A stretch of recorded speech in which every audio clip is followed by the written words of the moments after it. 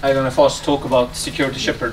I haven't made this. I'm just gonna show it.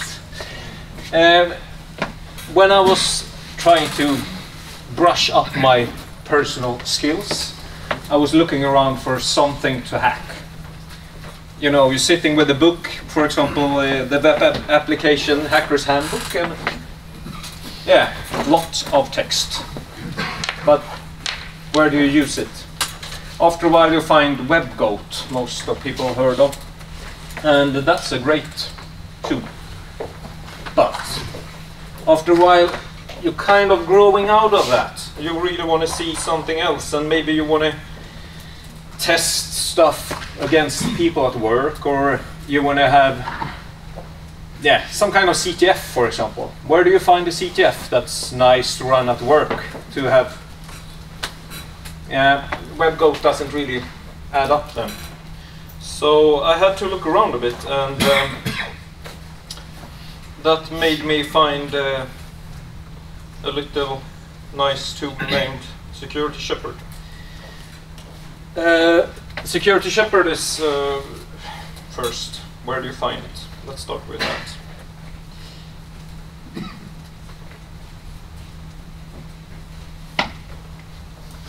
It's a VM. You just download it and take it into your VirtualBox and go.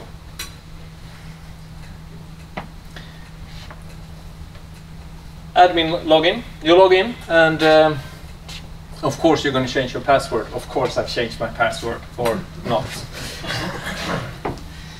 Why is this tool better than any other tool? I don't know, but it's good for the purposes I was looking for. Under the admin tab you can do a lot of other stuff if my computer decides to work. For example, user management. If you want to add players to your environment, you can add them here. You can take away the players if they do misbehave. You can close out the players, and you can even let your players add themselves. Register. Username.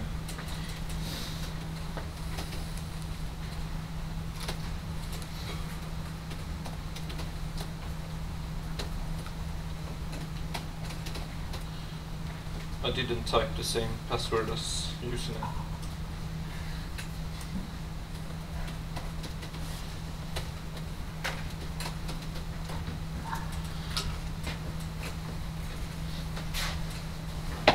When the user log in, they get in here, and the good part with this is that you can put your Security Shepherd in different modes. And in this setup, you're being logged out. Thanks a lot. Of course. Why would it work? I can spell it.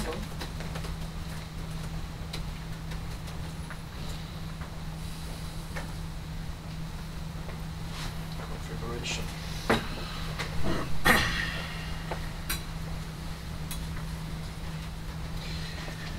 You got a CTF mode, open phone mode, and a tournament mode.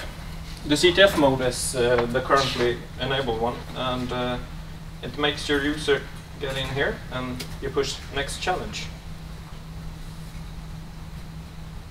Then they get the challenge. To do this challenge you need a proxy, so I do not have it right now, and I'm not here to show the challenges. I'll let you guys try them out yourselves. When you find out the key, you put it in and you get the next challenge. And then you have the scoreboard.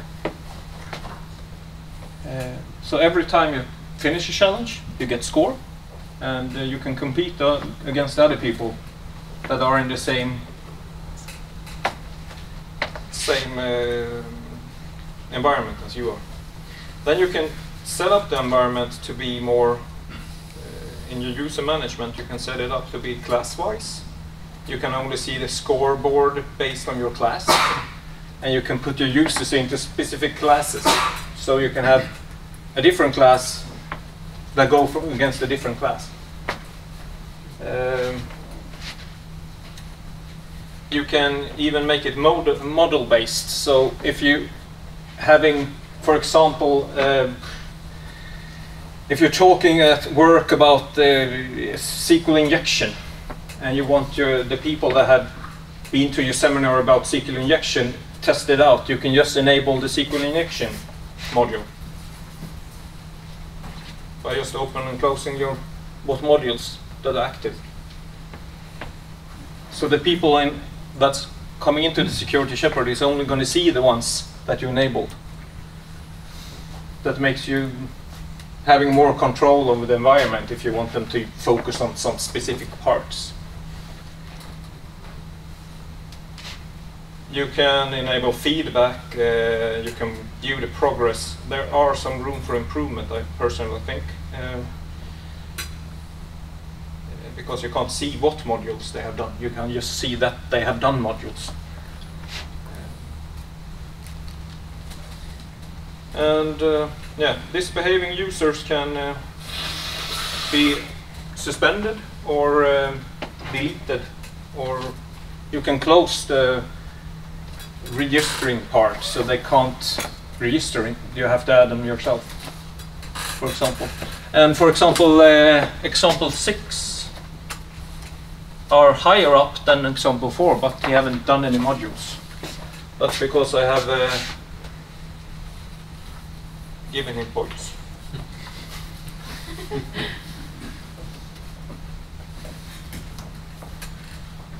So if you have someone that are extremely nice and you like them more than the others,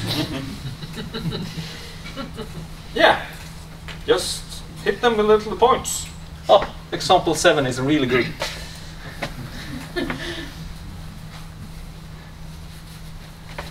There is some more stuff with this, and I dare you to explore it. It's a great tool, actually, and I think it's room for a lot of fun with it.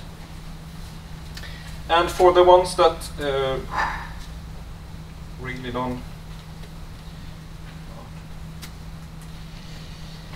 there are a live version on the internet.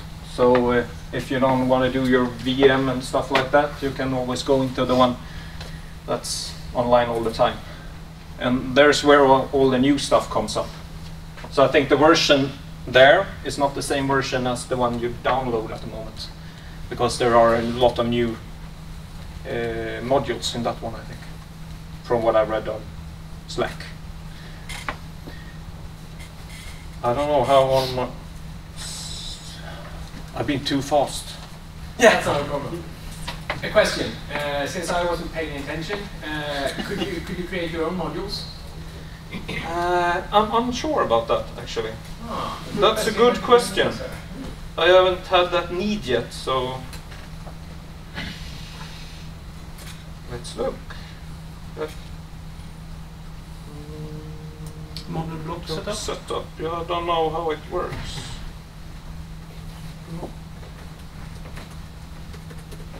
No, I don't think you can at the moment. But I think you're looking for people that want to join in for his project, so feel free to join, I guess. He exists on Slack for the people that's there. Any other questions? Great.